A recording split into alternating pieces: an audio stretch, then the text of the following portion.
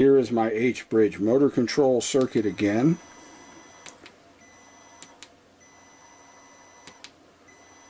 That's the power output from this switching power supply, different project. Here we're going to be looking at optocouplers, which in this case are used to isolate help isolate the higher voltages beyond 15 volts if you're using CMOS from using a higher voltage motor. Instead of this 12 volt motor, you can use 24, 36, or even 48.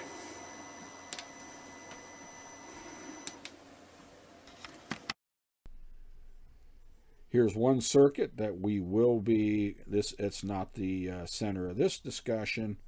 In this case, I've used a couple of optocouplers to isolate two NPN bipolar transistors, and depending on the voltage rating of the optocouplers and the transistors, I could run this thing up to 48 volts if I want to. It'll certainly handle 12 or 24, which has been my goal, and it isolates me from the 5 volt digital logic.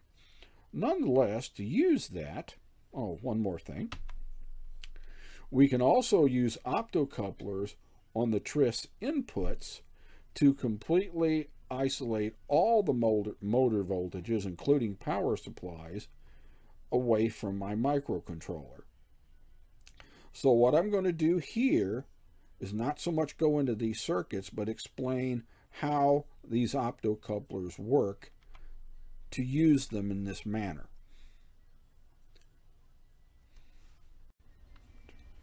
All right, let's look at a spec sheet on an optocoupler so that we can understand what we need to do and to get the right optocoupler for the application we desire. An optocoupler, most of them are a 6-pin device that you see here. Here's the schematic. It consists of a infrared light-emitting diode, and it has an associated phototransistor. When the LED is turned on, the transistor is switched on, and you can go from there. The next item we need to consider is the output transistor, particularly the collector emitter voltage. That is the voltage between pin 4 and 5 on the collector. It's rated to a maximum of 30 volts. If you exceed 30 volts, you'll probably blow the transistor. So the 4N25 and its related devices would be work just as well for a 24 volt H-bridge motor control. The other thing you have to be aware of is collector current. That's the collector emitter current. It's a maximum of 150 milliamps. For the most part, you should not be having to put any more in on these particular designs than, say, 30 milliamps. So this is well within the range. Optocouplers are interesting devices. All right, now let's look at how optocouplers are connected. Optocouplers provide two advantages. They isolate the input voltages from the output voltages. So these work really well for logic level shifting. You have to get a few concepts in your head as we walk through this on how these are configured before you use them. Let's look up here. I have a TTL gate. TTL is like an Arduino or whatever. They put out 5 volts. In this configuration, this is called sourcing the current, because the current moves from the gate or whatever you're driving it with through the resistor, through the LED to ground. It sources the current. When the LED is turned on, it will turn on the phototransistor. You notice that in the circuit here, here's the voltage here, here's the load, and this switches the ground. The output is what we call sinking the current, because when the switch is turned on, it provides a path to ground. What this does is this. If I have a high on the input when it's configured like this, there will be a low on the output. So this basically inverts my logic level, and it also changes my voltage level. So this could be a 3 to 15 volt CMOS circuit being driven by a 5 volt TTL circuit. And thus it inverts a high in, low out. Let's drop below. You could really sort of use the same circuit again. This might be CMOS. This might be a CMOS circuit on the input. And again, it's still sourcing the current. It provides the current for the LED, this time through a 470 ohm resistor. You're going to have to increase the resistor probably if you're running the CMOS at 15 volts. So a high in turns on the LED, turns on the output transistor, and the output, because it's connected in the ground side of the load, goes low. So logic level again is being inverted, but I'm going from, say, 15 volt CMOS logic to an output that's 5 volt TTL to, say, an Arduino or Pickaxe or whatever you're using. So this is, in this case, it is a source in, sync out, inverting. All right, let's look at concept number 2. Look how this is connected.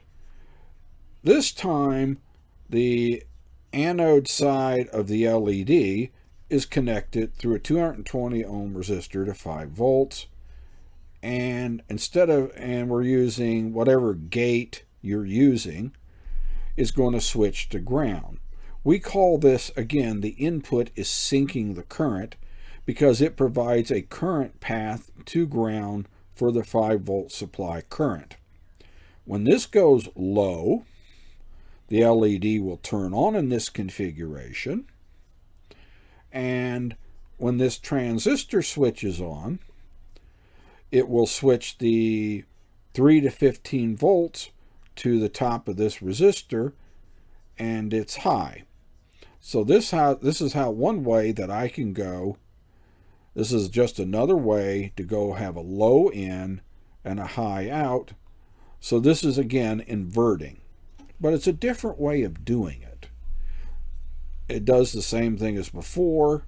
You can go down here and do the same thing with a CMOS gate like a 4011. You're again going to sync the current on the input, but you're going to source the current once again on the output, and it's going to be inverting from low to high, or high to low, high to low. Now we're going to look at a configuration that is non-inverting. Like the previous slide, we're going to be syncing the current because we're going to use the gate at the bottom of the optocoupler LED to switch to ground. And so it's going to go low. It's going to switch on the transistor, but this time the transistor will sync the current to ground. It will connect to ground and go low. So I've managed to go from TTL to CMOS voltage level, but I did not invert. A low out of this gate will produce a low out over here to the CMOS circuit. Down here, same deal. I can have a CMOS input, a low.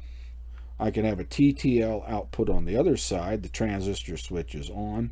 It goes low when the input when the input goes low, the output goes low. So once again is non-inverting. It's sync in, sync out. It syncs the current going in. When the transistor switches on, it syncs the current going out. All right, here is our fourth configuration. This time, this is also a non-inverting. If you look at this, the input is connected in the source configuration. When the pin here goes high, it provides current for the LED. LED turns on, it switches the transistor on, which switches the collector voltage to the emitter and goes high. So it's a high in TTL level, 5 volts over here, and an output will also go high at a 3 to 15 volt CMOS level. You can reverse it again with CMOS going in. Note your resistor values based on your voltages going in. A high out of the gate will source the LED current, turn on the photo transistor, which will switch on the voltage, and it will source the current moving through the 4.7K, and it will connect on out to a TTL circuit or Arduino or whatever. Let's return to a circuit that you saw earlier. This is a non-inverting tri-state switch, and I use 2 optocouplers and 2 NPN output transistors. I will discuss this circuit in detail in another video on this particular circuit. But what are my advantages here? My digital circuits over here can be all 5 volts. And you notice that I'm using the connections on these gates in a sync configuration. So if either of these go low, for example, if this goes low or that goes low, the associated optocoupler, and you don't want them both going low at the same time. Nope, you don't want to do that. But if this, for instance, goes low, this transistor will turn on. It creates a current path from collector emitter through the 1000 ohm current limiting resistor and will switch on Q2. I didn't label it. It's Q2 will be switched on, and you will be switched to ground through the lower transistor. Same thing over here. If this NAND gate goes low, this will switch on and provide current for what was normally Q1. Turn that transistor on and it will go high. What have I got here? 5 volt digital input, high voltage transistor output. If you're going to use something like the 4N25, VCC is limited to 30 volts. Those are some example circuits and what to consider when you are using optocouplers. And of course, as you see here, you might have saw this earlier in the video, I'm using this for input isolation. So how is this connected? The inputs are being sourced from the 5 volt digital circuits. High in will switch on the associated transistor. It'll be high out, high out. There's those resistors to ground, and then you can, there is your data in and enable, and you can switch on your motor and so forth. So that ends this brief review of how to use optocouplers. Please click the like button if you would, and subscribe to my YouTube channel. Visit my website at www.bristolwatch.com